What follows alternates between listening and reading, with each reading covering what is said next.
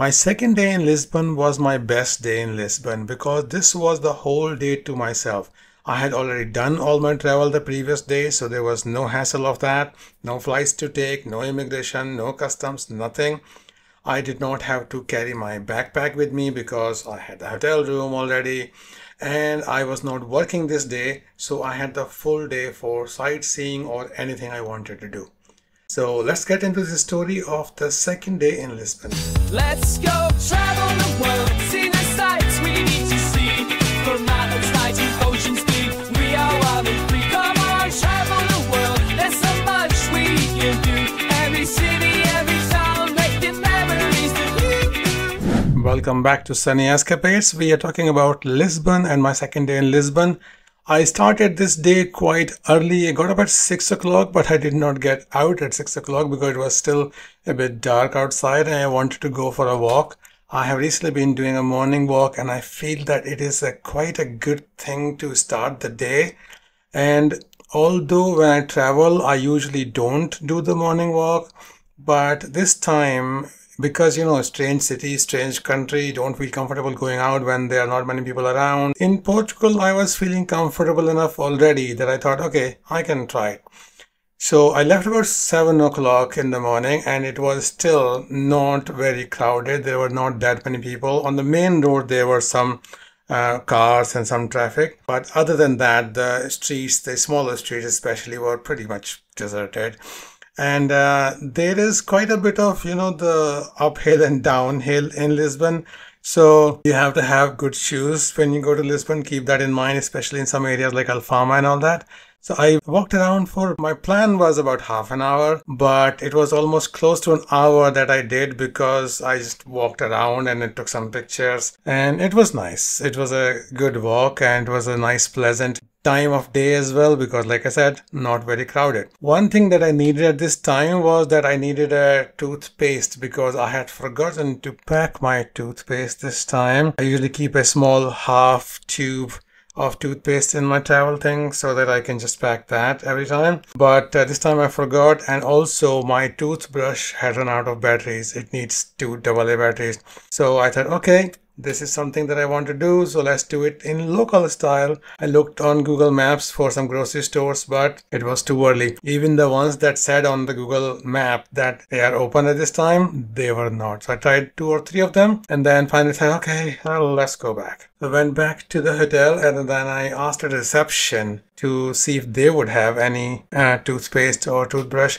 They did. And they had a little kit like in a cardboard box that had a toothbrush and also a little tiny tube of toothpaste. So that sorted me out for a few days. I bought fresh toothpaste later on because I wanted Colgate. No sponsorship, sadly, but yeah, I like the sensitive one. So I bought fresh later on because these things, I like doing these things in a strange country because they kind of give you a better idea of what the prices are and how the people are. Because if you go to a small shop or if you go to a small supermarket kind of place where you have fine provisions and food kind of things, it's usually a better idea of the local culture than if you just go to touristy areas and go to touristy bars and restaurants and souvenir shops. So I like doing these things a little bit, but I'm weird, so take it or leave it up to you. But yeah, so they sorted that out and I also asked them if they could get me a better chair because the chairs that they had in the room, they were very small low back chairs as well, which were not very comfortable. And because I was planning to work from there for 3 days, so I wanted to have a slightly better chair if possible. And they were very low backed and they were not comfortable at all. I had tried them the previous night, so I wasn't sure that they would have anything.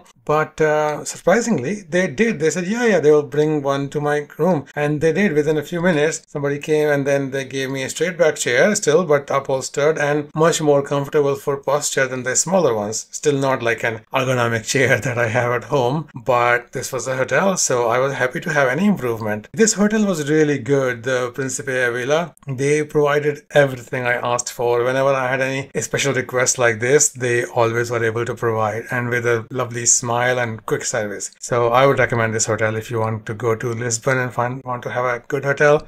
like a nice 4-star hotel, not very expensive. Okay, so once I came back from my walk, obviously I was a little warm and sweaty, so it was a good time to take a shower. Nice bathroom, nice shower cubicle. They had supplied me with some all-in-one kind of shower shampoo gel kind of thing, which was okay. Not great, not luxury level, but it was all right. And one thing that I liked in this hotel was that although they had that same round soap in the hotel bathroom that every hotel has at, which I hate, this is my pet peeve, but they also had hand wash, the pump kind. So I did not use that soap after I realized that they had the proper hand wash there as well. So shower, and then after that got ready and then went down to the breakfast at the first floor. This hotel also had really good breakfast. I would say that again, it's not the best breakfast because that owner has gone to a hotel in Greece, in Athens, which had absolutely fantastic food. But this hotel, Principia Villa, also had really nice breakfast. They had the white cheese was really nice, and they had juices. They had a nice expensive coffee machine for lattes and macchiatos and things like that. They also had some salad,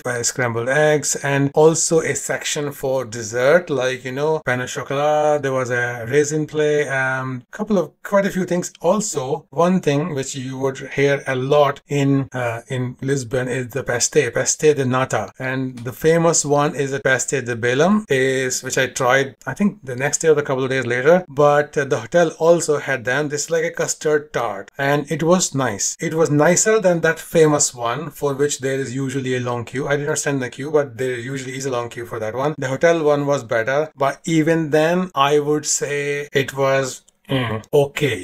I would not say that you have to go to Lisbon for that. If you go, you should try it out. But it was a little bit too gooey and too runny for my taste. It's eggy, obviously, because it is the nata is the egg, I think, and it was sweet. But yeah, I finished the one that I had in the hotel. When I tried in the peste de bellum, I did not finish that. It was like even more runny. So runny and liquidy and like sweet. But keep in mind that I grew up in India, and the desserts in India are the top level, and I'm not biased. I have tried desserts in many different countries of many different kinds of desserts, and the stuff they have in Paris is fantastic. The stuff they have in Italy, like the tiramisu, oh, fantastic stuff. Yeah, absolutely amazing. But for sheer variety and the level of desserts, nobody can beat in India anywhere in the world, because every state has their own cuisine, every state has their own desserts. There are so many names that I can say which are my favorite. So having grown up eating that sort of desserts, that sort of sweets, when somebody tells me this peste is like the world famous pastry, I take it with a grain of salt. Not literally, because it's a sweet thing, but I don't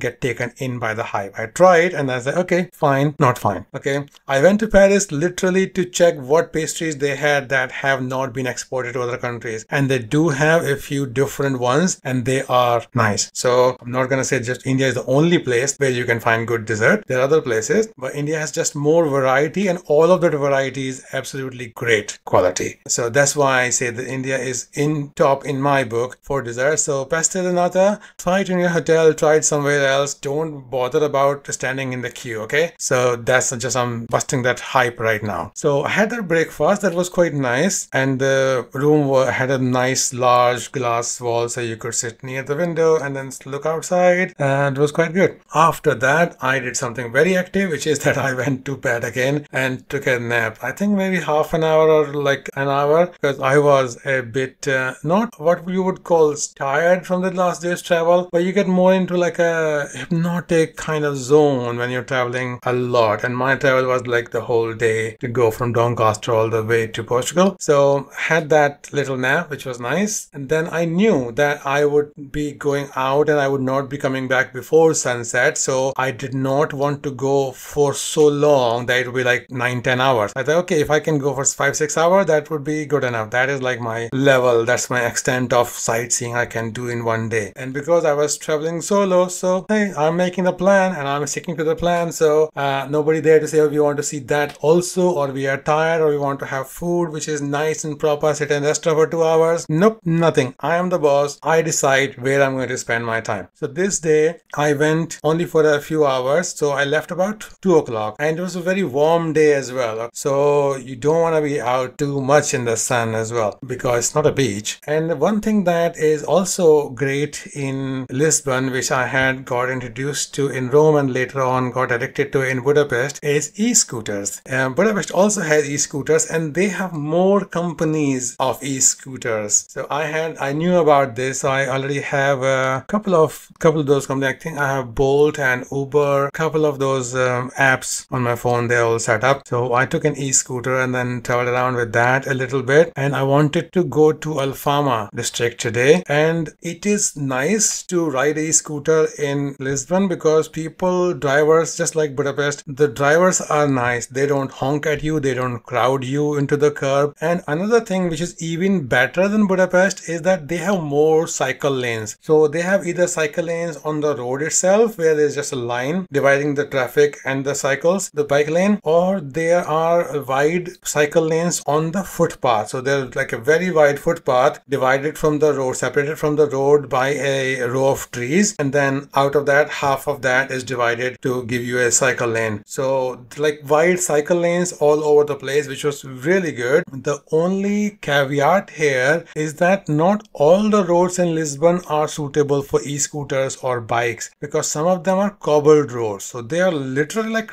rocks. So they are smooth stones, but small stones and lots of uneven stones. So some of those roads, like the ones that go to Alfama, are horrible in terms of if you want to ride any kind of your own vehicle. Even a car, I would not take my car there, because in some place there was ruts in the road and you might damage the underside of the car. And on this route, the tram 28 also travels on this route, goes all the way to the castle. But the problem was that I tried to go into that, but within like 10 feet, I knew that this is not a place for e-scooter. I had to come back out to the main road and thought, maybe can I find another way to go to Alfama with e-scooter? No, not possible. So ultimately, I parked it someplace on the main road in a parking, and this is different from Budapest. In Budapest, you can probably park that anywhere, just off the road, by the side of the footpath. You can leave the e-scooter pretty much anywhere. In Lisbon, you have to put it in the actual parking. It was same in Oxford as well, which is fine because there are so many parkings and they had lots of space there as well. So I parked there, and then I took out my Google Maps and I started walking in the direction of Alfama. And Alfama is famous for its, the narrow winding streets will remind you of this or that. It's okay. So narrow winding streets are all right. The good thing about the narrow streets is that you don't get direct sun on your back all the time, but it was still quite warm, and I was not carrying my full backpack, but I was still carrying my backpack for like a water bottle, my camera tripod and things like that. So it was okay. It was a little bit hard because of the heat, but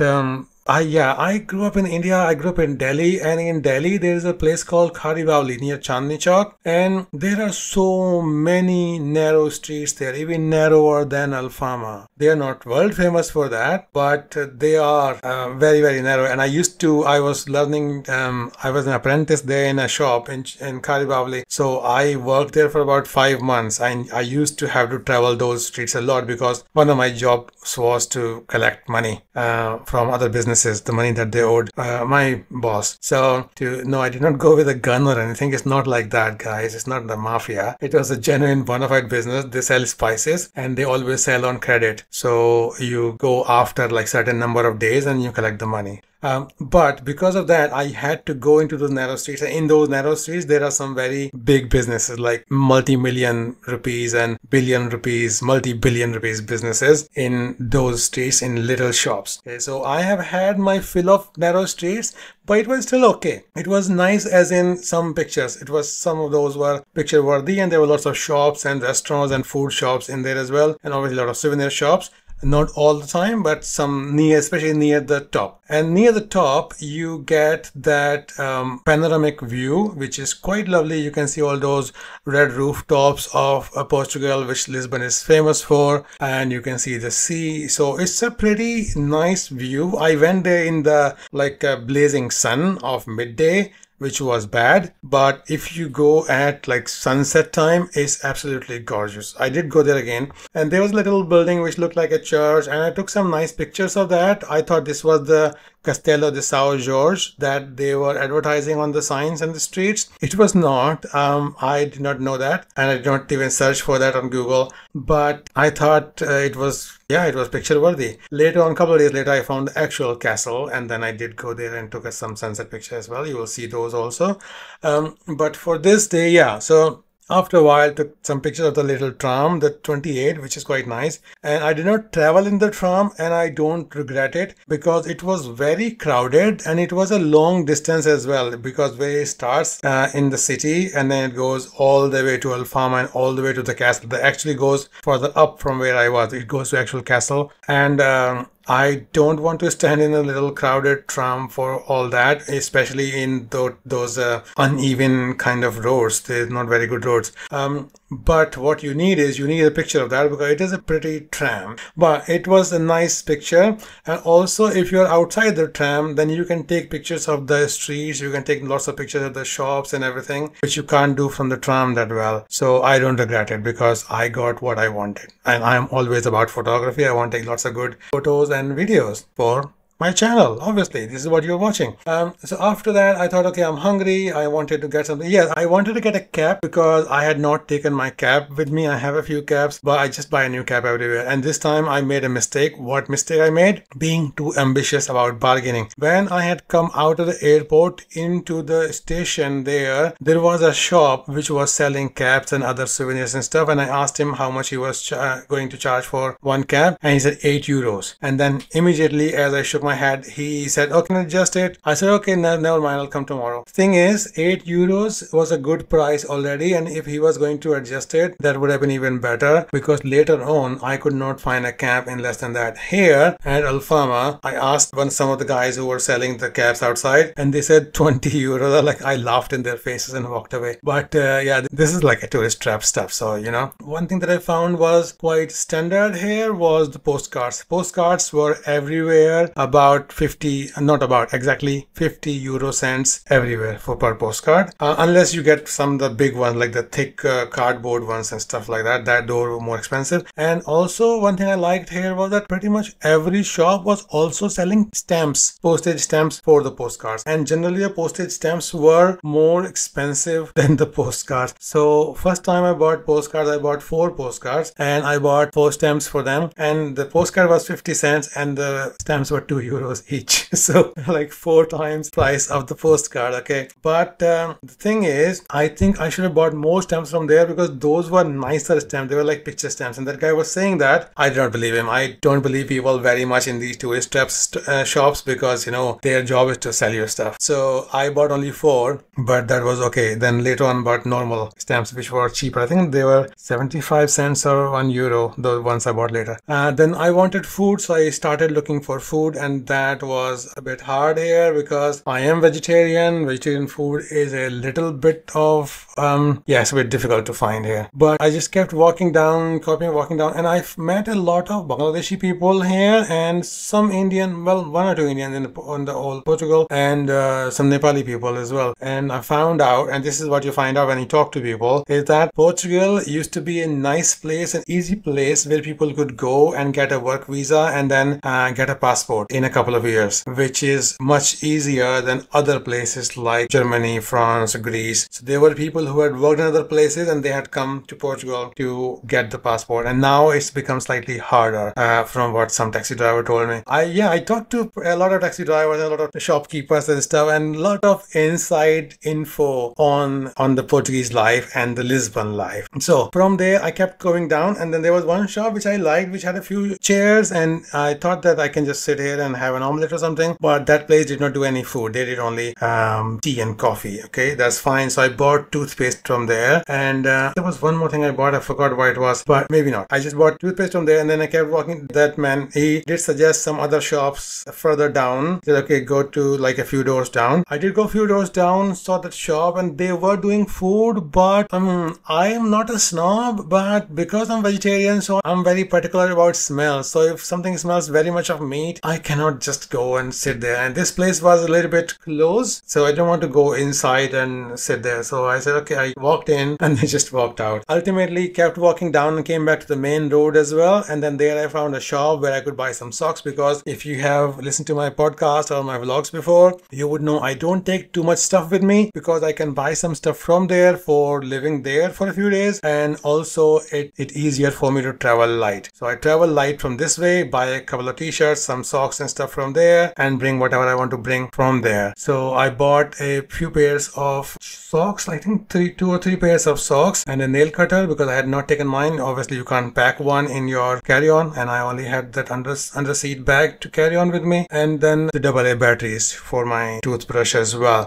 This was, yeah, I don't know, that girl gave me a toffee as well. Okay, she's like, oh yeah, this is for you. So okay, I don't know whether they do it for all the tourists or because I looked pretty much more interesting because I had the camera, little Osmo Pocket 3 in my hand. Anyway, so I bought this stuff from there, and then I found a place for food which was further down, and it was like a cafe, and I could sit outside as well. It was a very windy day. They had some umbrellas set up. The next coffee shop, they were like little shops, so I don't know if you can even call them a cafe, because there was no space to sit inside, only outside. They had some umbrella set up as well, and the wind was so strong that it blew the umbrella from the other shop further, like several meters. Umbrella next to mine also, but mine was okay.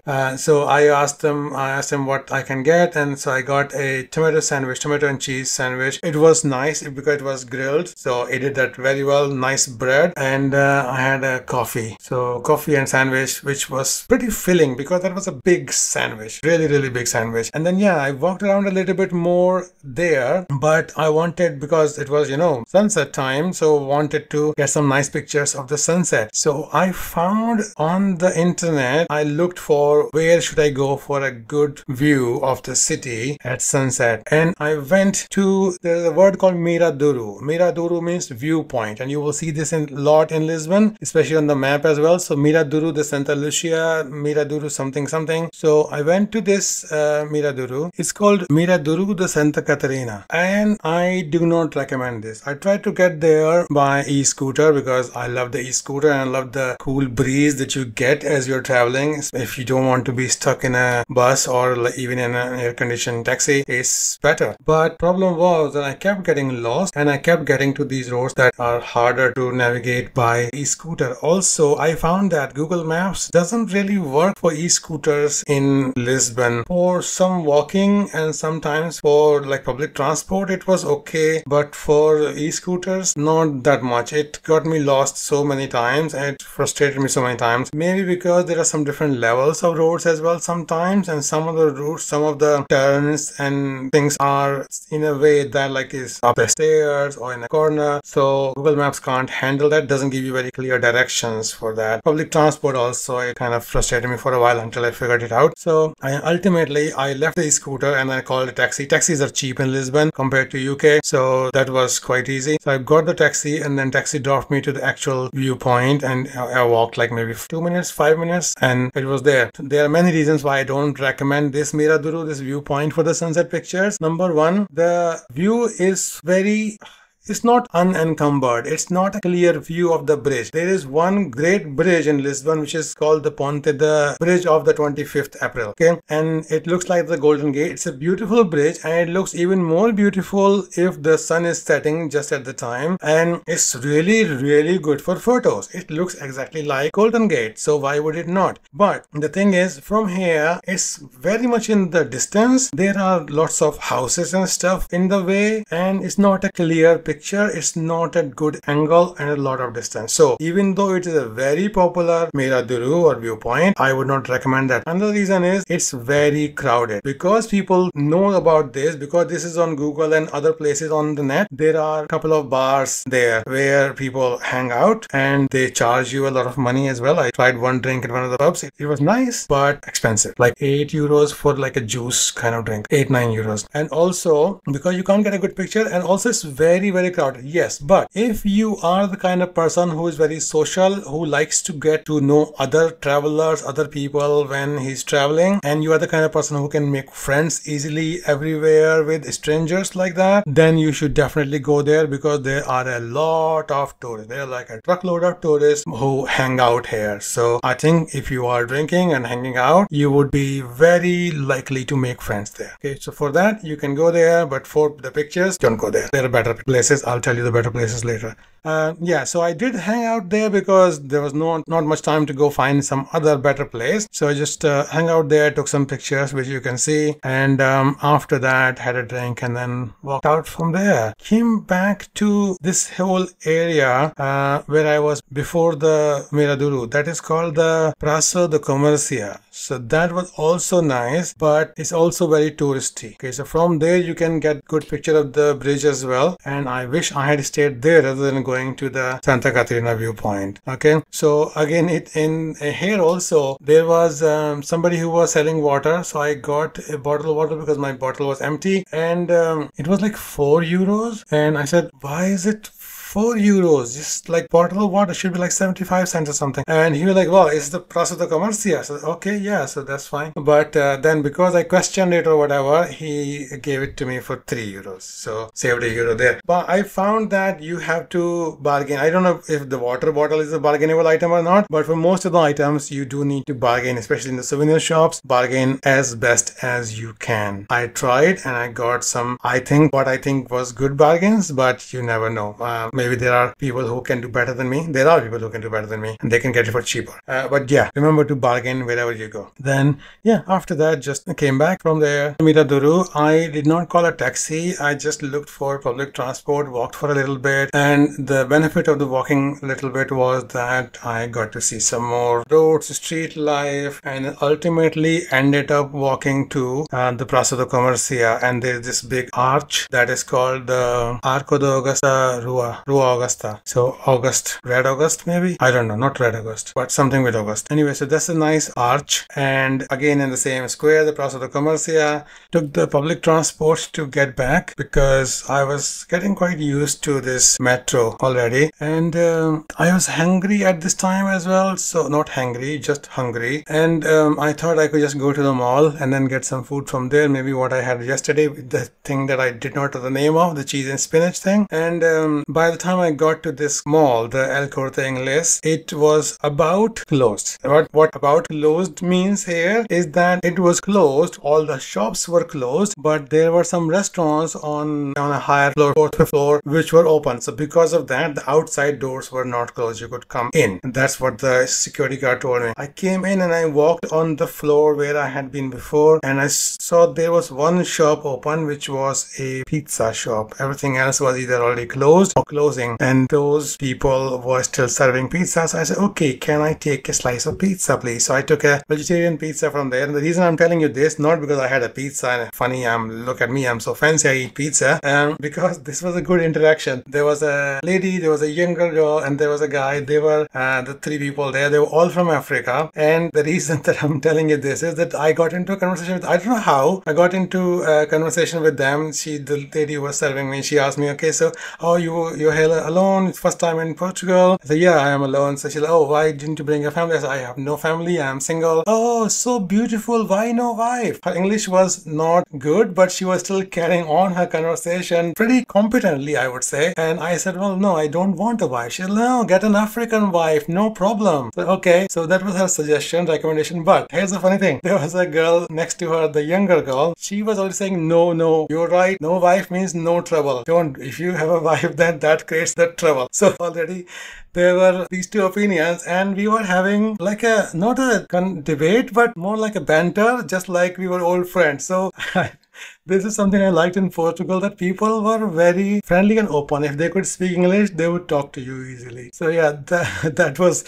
had me laughing all the way to my hotel when I got back with my pizza slices. I had one pizza slice and saved the next one for next day because then we were working from the hotel, so I thought maybe I can have this for lunch. It was okay pizza, not the greatest, but not bad either. Did not go to that shop again somehow because I ate pretty much different places every night. So that was the day. That was the second day, and I was already liking Portugal a lot, so I took more pictures, did more things in the next few days. And if you want to hear those stories, please make sure that you subscribe, and if you like this video, just click like, and if you have other people who like travel stories, feel free to share it with them. I'll see you in the next video. Thank you, and thanks for watching. Bye bye.